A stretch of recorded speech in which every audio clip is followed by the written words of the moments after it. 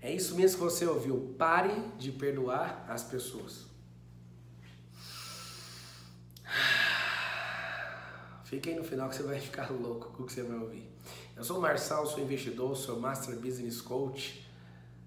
E eu vim gravar esse vídeo porque é uma coisa que está queimando aqui dentro. Por que você tem que ficar perdoando as pessoas o tempo inteiro? É porque você carrega elas.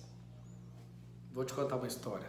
2 monges, eles estavam andando na selva e uma mulher foi avistada e precisava de ajuda. E aí monge tem um voto de não tocar em mulheres, né? E um dos monges ficou compadecido da situação e pegou, carregou a mulher, atravessou o rio com ela no braço. Ah, pra quê? O outro monge começou a cair matando em cima. E aí ficava repetindo: monge mau, você carregou a mulher, você carregou a mulher. E ficou o dia todo, a tarde inteira, a noite inteira, até dormir. E os dois estavam dormindo. Do nada, o que ficou com muita raiva acordou o que estava dormindo, dando pressão nele. Monge mau, você estava carregando. E o monge não falava nada. Até que ele falou: você não vai falar nada. Aí o monge falou assim: falar o quê? Você carregou a mulher. Aí ele falou: quem está carregando a mulher até agora é você. Eu não sei do que você está falando. Sabe qual é o maior problema? Eu sou criador do método IP e toda semana eu me encontro com pessoas e desbloqueio elas emocionalmente. 100% dos casos, as pessoas estão carregando as pessoas. Você sabe o que é amargura, rancor, ódio, raiva? São estágios que você vai afundando de ressentimento. Você vai amargurando, vai odiando, você vai criando situações para corroer seus ossos. Tudo por quê? Porque você deixa as pessoas entrarem dentro da sua vida. O vá cuidar da sua vida significa não entre na vida dos outros e não deixe ninguém entrar na sua. Você sabe por que eu te falei? Não perdoe mais ninguém? É para você não carregar mais ninguém. Significa. O que significa? Significa que você vai parar de ficar com mimimi e com vitimismo. Eu já venho operando isso e eu tô te ensinando algo que eu já experimento. O mestre falou pra gente perdoar a mesma pessoa 490 vezes no dia. Por que ele passou isso? É para não ter chance de você virar um dia sem perdoar alguém. Na própria Bíblia fala assim, ó: irai-vos, mas não pequeis. Não se põe o sol sobre a vossa ira. Não se põe o sol sobre a vossa ira. O que significa isso? Nós precisamos simplesmente de parar de ficar recepcionando o problema das pessoas. Entende? Isso vai fazer você parar de perdoar, porque as pessoas já estão perdoadas, você não vai carregar elas mais. É isso que você tem que entender. Nós não vamos mais carregar pessoas. E o perdão simplesmente é fruto de quê? Eu preciso de ficar me sujando com lama para depois me lavar. Aqui está o conselho: não se suje. Pelo amor de Deus, me conta como fazer isso. Pega a caneta e o papel aí. Anota assim, ó: não ter expectativa nas pessoas. Sacou? Não tenha expectativa nas pessoas. Se você não tiver expectativa nelas, você tá limpo. Ah, o fulano me decepcionou. Aí o que tem? É porque você tinha uma expectativa grande demais da pessoa e aí você depositou toda a expectativa, ela vai te frustrar. Que bom que ela te frustrou, porque você acabou de crescer. Eu adoro quando alguém fala assim: Marçal, eu me decepcionei com você. Aí eu falo: sério? Você sabia que esse problema é só seu? Porque eu não te dei a chance e nem estou obrigado a não decepcionar ninguém. É triste isso, mas é isso que faz eu não carregar ninguém. Aprenda, pare de perdoar.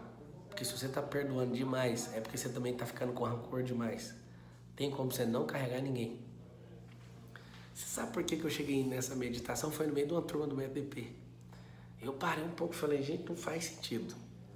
Será que Jesus ficava o tempo inteiro perdoando por rancor dele ou perdoando porque ele era Deus e perdoava a pessoa dos pecados dela? Jesus não tinha rancor das pessoas. Ele olhava com o coração que Deus colocou nele, uma forma de olhar as pessoas com a experiência de Deus e não com a sua. Eu sei que é um absurdo porque você quer perdoar, né? Porque você gosta de ficar recepcionando. Eu posso te garantir, você não é uma pessoa que convive comigo, mas uma hora você vai entrar em algum treinamento comigo, você vai aprender. Eu não tenho problema e não fico com rancor. Tem gente que fica com vergonha de mim. Sabe por quê? Porque mesmo que ela me ferre, eu faço qualquer coisa, eu não tô nem aí com o problema. Eu aprendi algo poderoso. Pessoas baixas falam de gente, pessoas medíocres falam de coisas e pessoas extraordinárias falam de ideias. Eu não debato gente, eu não entro, sabe, para falar de coisa. Meu negócio é ideia. Muitas vezes algumas pessoas que trabalhavam comigo, elas falavam que eu era um terrorista porque eu brigava com elas, mas debatendo ideia, não o caráter, não a personalidade. E aí depois disso, a pessoa não queria mais olhar na minha cara e falava, bora tomar um café. Falava, você é terrorista? Por exemplo, eu tenho uma birra pessoal com o comunismo. Porque eu sei como é que foi engendrado e para onde que ele vai. E o que ele está fazendo na sociedade. Só que eu não tenho raiva do comunista, que é o cara que pensa assim. As pessoas a gente precisa só de amar. Porque se eu ficar com raiva deles, eu vou me cercar e eu não vou ter mais relacionamento. Então eu não importo se a pessoa é alguma coisa. Eu vou debater, se tiver abertura, com ideia. É por isso que eu não carrego ninguém. Tá aqui uma dica poderosa. Não carregue pessoas. A partir de hoje, se você quiser não perdoar ninguém, não sinta rancor, nem vitimize, nem somatize nada que não seja seu. Faz sentido para você? Se faz, entre nessa ponte. Eu tô do outro lado. Eu já tô praticando isso. Por exemplo, eu já tive crise na igreja, porque o fulano pecou, o pastor fez não sei o que, não sei o que, não sei o que. Sabe o que eu aprendi, cara? Eu não vou pra igreja por causa de gente, eu vou para levar coisas que eu tenho de bom lá pra dentro.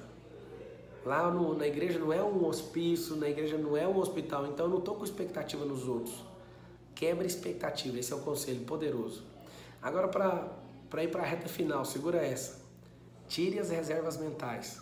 Reservas mentais são as experiências negativas que você tem, que você carrega com você.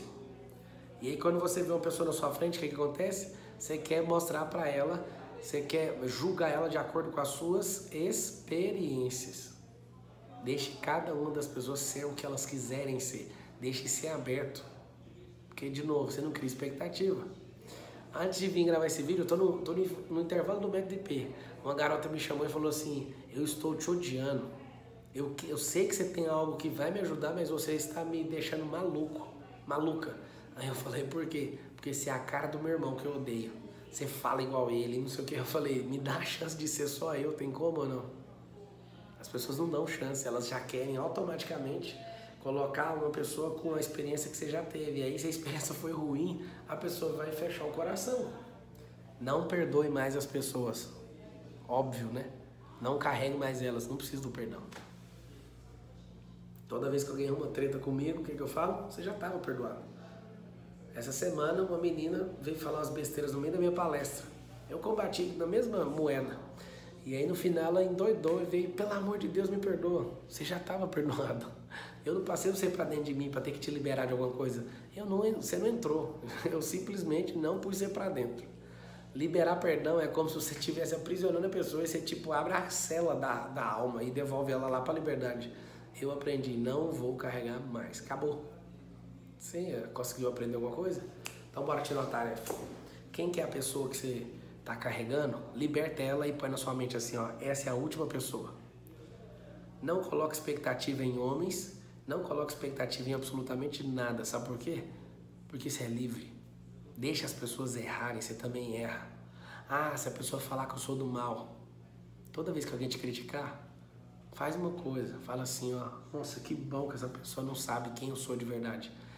Verbaliza assim, ó, eu sou pior do que as pessoas podem imaginar. Isso vai trazer cura para você. Se você precisar de usar os 490 perdões, significa que você magoou 490 vezes. Tem como levar uma vida sem perdoar as pessoas. É só não carregar elas. É só dar chance para elas errarem. É só ser compassivo. Faz sentido para você? Se fez sentido, comenta. Se não gostou também, comenta. Vai que eu preciso melhorar esse entendimento aí, né? Se você quer me seguir nas redes sociais, sou Pablo Marçal, Pablo Marcal 1. E obrigado pela sua audiência. Manda ideias aí de novos vídeos que eu vou estar conectado com você. Um grande abraço.